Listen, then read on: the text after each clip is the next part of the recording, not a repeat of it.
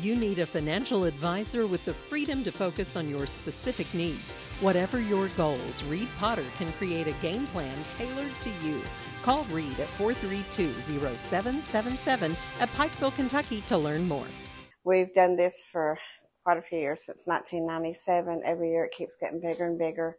With the new school year just around the corner, the Thankful Hearts Food Pantry is gearing up to make a significant impact on the lives of local children by hosting their annual back-to-school giveaway. We have new and used school shoes. We got backpacks. We got paper, pencils. We got cleaning supplies for the home.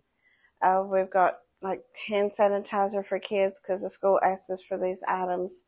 The giveaway is set to take place on Saturday, July 29th from 8:30 a.m. to 1 p.m. at the Pikeville Area YMCA. When it first started, my dad started it. We had like 20 kids, and to him that was awesome. But over the years, it's grew and grew and grew to like 1,500, till we've had up to 2,500 people come through and kids. For many families in the area, preparing children for the new school year can be a financial burden. My family, my dad, he worked his whole entire life, but we was, along with the other people, the working poor, and we didn't have anything. I remember struggling just to get a box of crayons to take to school.